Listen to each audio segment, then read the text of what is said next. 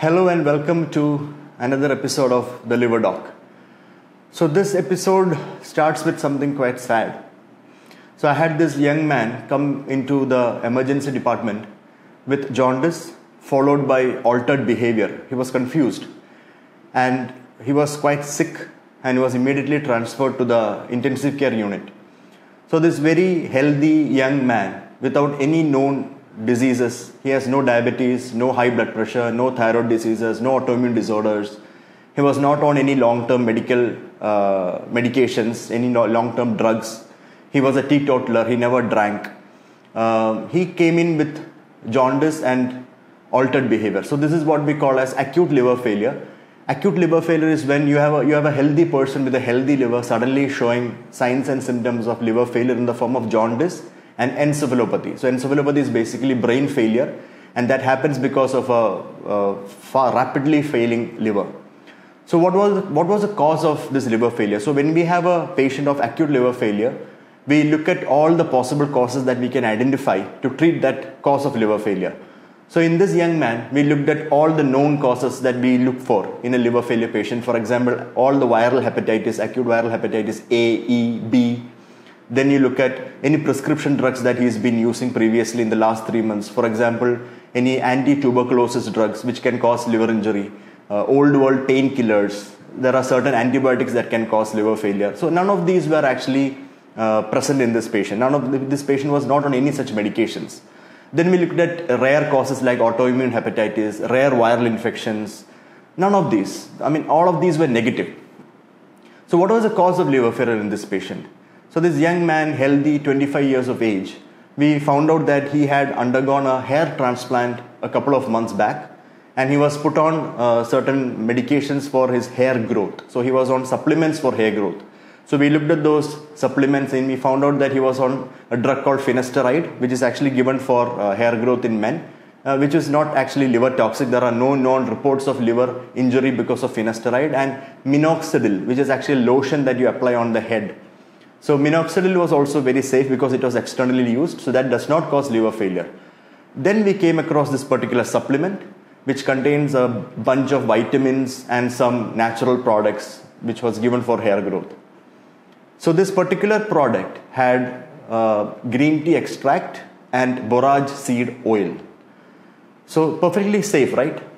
Natural products with some vitamins. What can it do? What harm can it do to you? And a lot of people all around the world consume such health supplements. So these are health supplements and not drugs, and a lot of people consume it. So are health supplements dangerous? Can they kill you because they are supposed to improve your health? Are you sure that the health supplement that you are consuming right now is safe?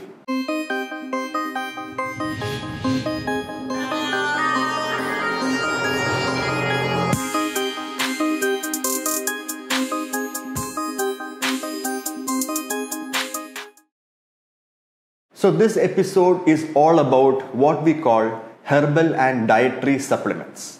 So herbal and dietary supplements are marketed as food products and health supplements, which means they do not come into the class of a drug or a medicine, which means they don't require any testing in the form of beneficial trials.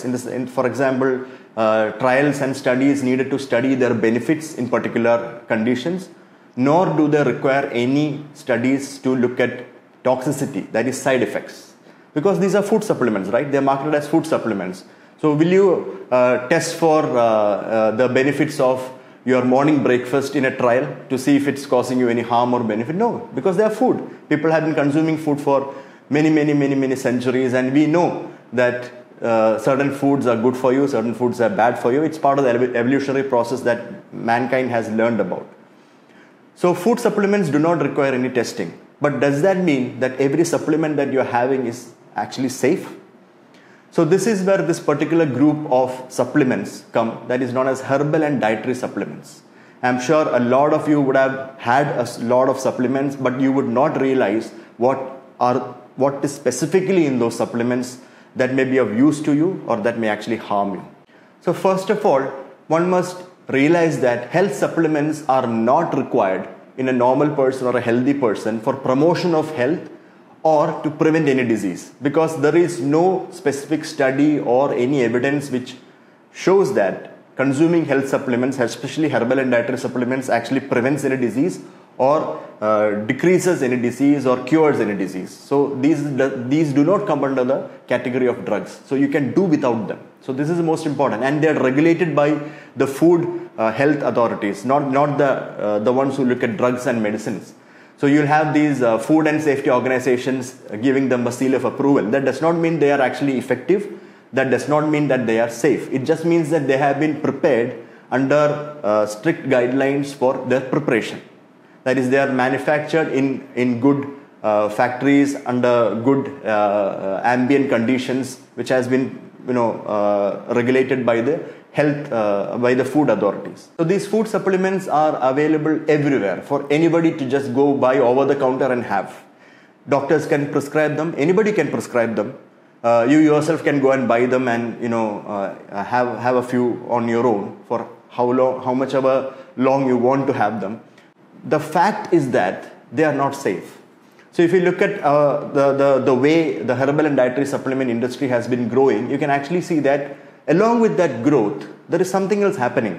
So if you look at the data from the United States, where they have a very good pharmacovigilance, that is, they look at specific toxicities and safety of various products through various networks, government and non-government, and they identify new issues arising out of these dietary supplements. And what they have identified is that the need for liver transplantation is actually gone up much higher than a few decades back in the United States, and this is mostly because of consumption of herbal and dietary supplements and herbal and dietary supplements related liver failure.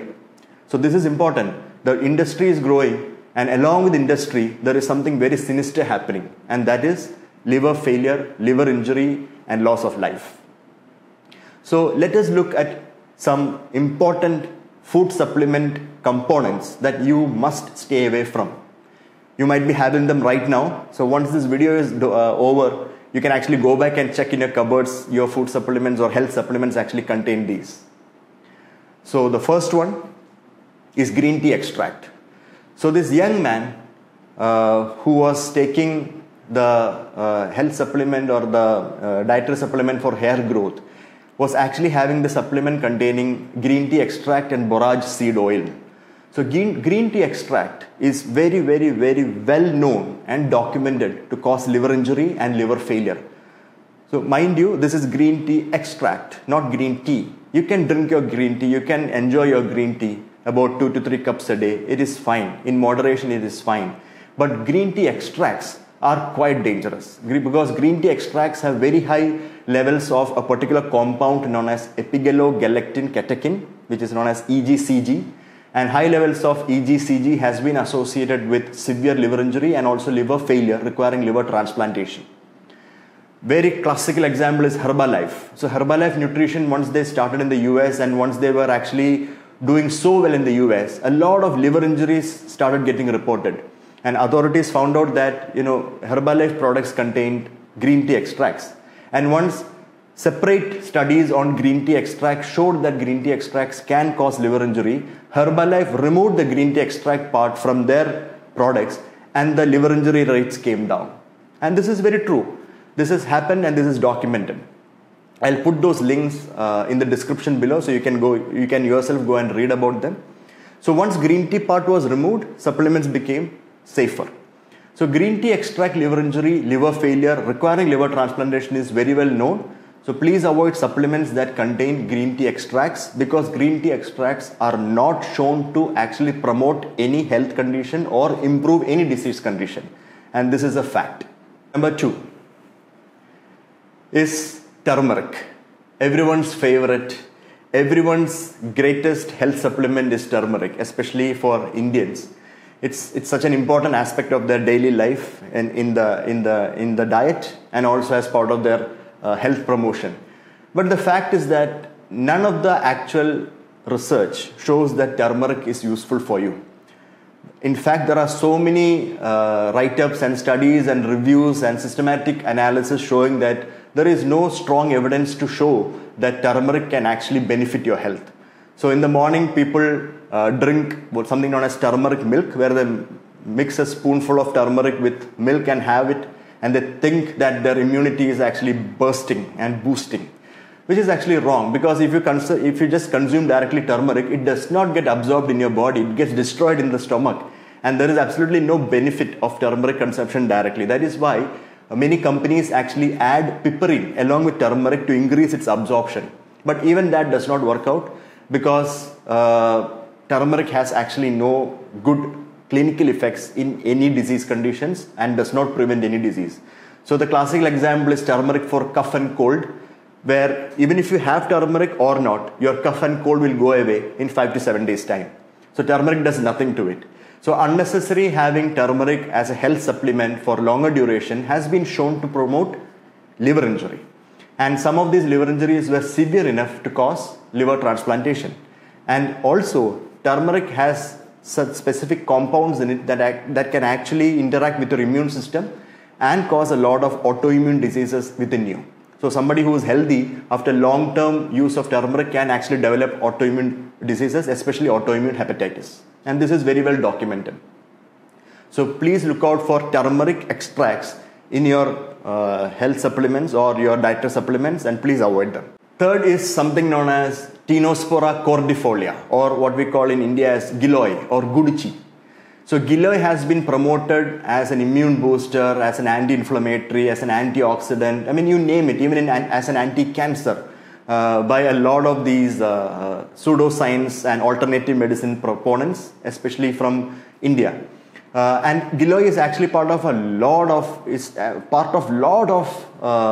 health supplements, especially liver detox supplements. So be careful about this particular herb, giloy, because what it actually does is that it completely disrupts your immune system, and giloy has been shown to produce a major liver injury known as autoimmune hepatitis. So this is herb-induced autoimmune hepatitis, and more than 100 cases have been recorded from India itself and published in peer-reviewed literature. And a warning has been given by doctors towards patients and general population not to consume giloy, because giloy extracts can lead to severe autoimmune injury to the liver. And also, very important to note, this is like a public service announcement which the government will not tell you. Any person who already has an autoimmune disease like thyroid disorder, for example hypothyroidism, or diabetes, or lupus, or they have family history of autoimmune diseases, please do not consume giloy based supplements, because giloy can precipitate a lot of immune dysfunction within you, and that can actually lead to autoimmune liver disease and autoimmune hepatitis. And some of the patients that we have seen actually have undergone liver transplantation because they have consumed giloy and developed giloy induced liver failure. So look for giloy extracts in your supplements and drug formulations, and please avoid them. Fourth is aloe vera. So aloe vera has been marketed worldwide as an immune booster, as something that can help you reduce your aging, as an anti-inflammatory, even for cancers. People prescribe aloe vera in the alternative medicine practices. And it has been well documented that aloe vera extracts can actually produce a lot of liver injury. So aloe vera related liver injury has been very commonly documented from the West and also from India. And specifically aloe vera juice products have been associated with liver injury from the Southeast Asian countries. And aloe vera actually, if you look at the data, the evidences and the studies published, there is no clinical benefit of aloe vera in any disease conditions, prevention or treatment, other than some data on improvement in burns healing and wound healing with externally applied aloe vera. So if you are actually eating and drinking aloe vera thinking that it is going to boost your immunity or help you reduce your age or your wrinkles, please, that is just a myth, because aloe vera does none of that. Plus it comes with the harm of injuring your liver. So be wary of aloe vera related products and aloe vera extracts and aloe vera infusions. I'm not sure if many people are aware of this particular plant, But noni juice has been used for a lot of conditions ranging from arthritis to diabetes to improvement in well-being and appetite and a whole list of symptoms and disorders. But there is no evidence or any trial or data that says that noni does anything good for human beings. It doesn't. And there has been reports of noni consumption that has led to liver failure in a host of patients. And I have personally seen up to 3 patients who have developed noni-induced liver injury, and 1 patient required a liver transplantation. So noni juice does not actually improve any health condition. It does not help in the treatment of any disease condition. And noni extracts should be taken cautiously. I would advise not taking noni at all because there are no proven benefits for noni related extracts or juices. Ashwagandha is our next important herb that is actually marketed heavily among a lot of people for a lot of situations. For example, ashwagandha is marketed as an anti-stress, anti-anxiety herb. It is marketed within gym trainers and bodybuilders as something that will boost their testosterone and cortisol levels that can help them improve their muscle mass and their activity. Ashwagandha is also marketed as an immune booster, and for a lot of diseases like diabetes mellitus and liver disorders and you name it, it's everywhere. But what is the truth regarding ashwagandha? So ashwagandha can actually lead to liver injury and liver failure. There has been a list of studies published on ashwagandha related liver failure, mostly from the US and Iceland, where they had a long list of patients who consumed ashwagandha and developed various types of liver injuries, some actually almost prolonging to many months. So their recovery was so slow, and it took them many weeks to months to actually recover from the ashwagandha related liver injury. And for what? For no reason, because ashwagandha has not been proven to be useful in any disease conditions, and it cannot prevent any disease condition. So ashwagandha related liver injury in the form of severe cholestatic hepatitis, that is patients develop jaundice with severe itching, and along with that some patients actually can develop liver failure, but these are self-limiting in the sense that if you stop ashwagandha, these liver injuries can be reversed. So ashwagandha based extracts, please look out for them and ensure that you don't actually opt for these extracts which have no evidence for their actual use in prevention of any disease or as a health promotion. So senna is so safe, right? I mean, a lot of people take senna for constipation. But the fact is that senna, when you talk about senna, it's 3 types of herbs actually. It comes from this cassia family, and you have senna occidentalis, you have senna orientalis, you have senna angustifolia. So commonly what we use is the angustifolia senna, which you can actually buy in the form of powders or as capsules and extracts, and people consume senna for the constipation. It's a natural laxative as people claim it. But if you actually go and look at the studies on senna, you can actually see that none of the studies actually recommend senna because there are no good quality studies, and the benefits of senna as a laxative is very short term, in the sense that you keep using senna, at some point your body does not respond to it. So there is no point in using senna for a longer duration, and you must be very careful about using the particular senna product. So angustifolia senna is usually supposed to be safe, but there are reports of liver injury occurring with this particular senna use. And senna orientalis and senna occidentalis. So both of them are non-severe toxic herbs under the senna family, and the senna occidentalis actually has been shown to produce something known as hepatomyeloencephalopathy, which is actually a very severe multi-system disease that happens in children who consume the leaves and pods of this particular plant. And this happens during particular seasons in Uttar Pradesh, and this has been noted by the authorities there, and they actually warned the public not to have this particular plant raw.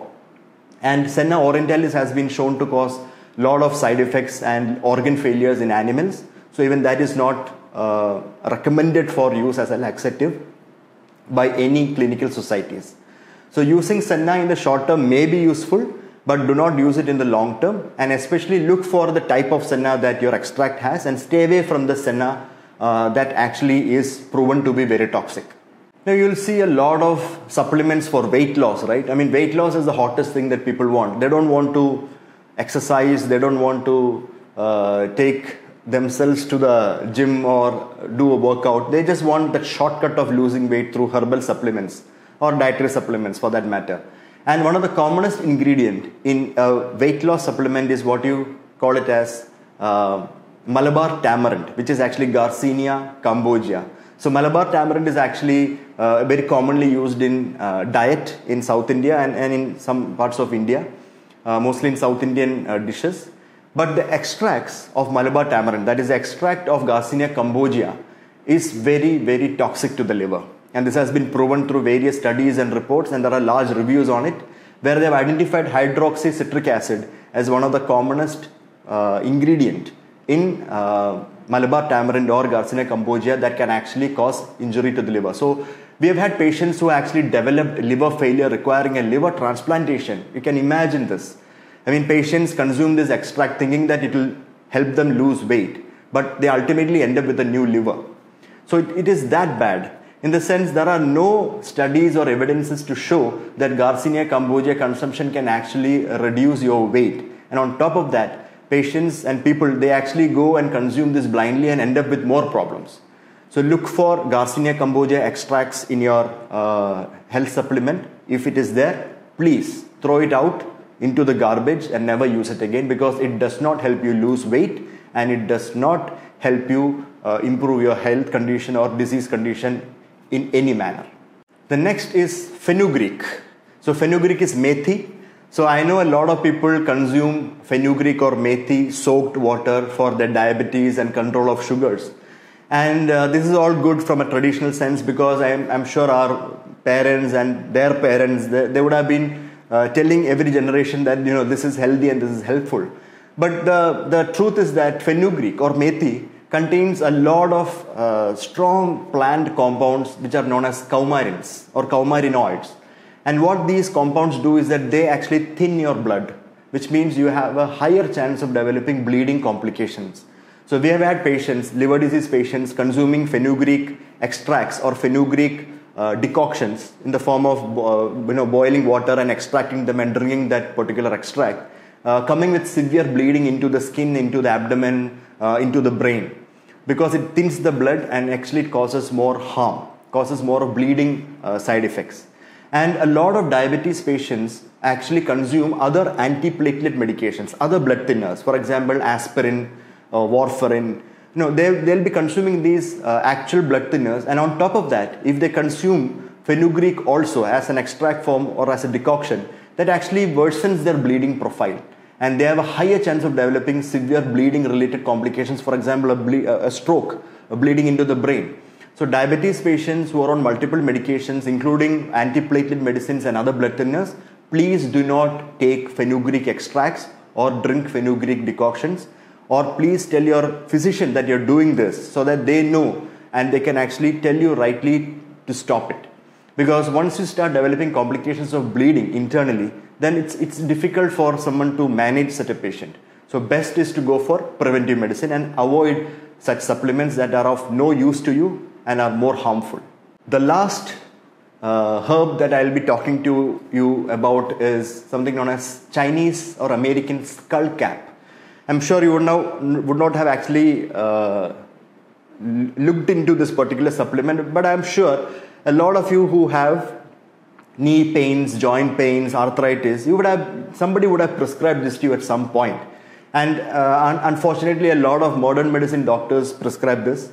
All of these are also prescribed by modern medicine doctors, which is actually not right by the patient.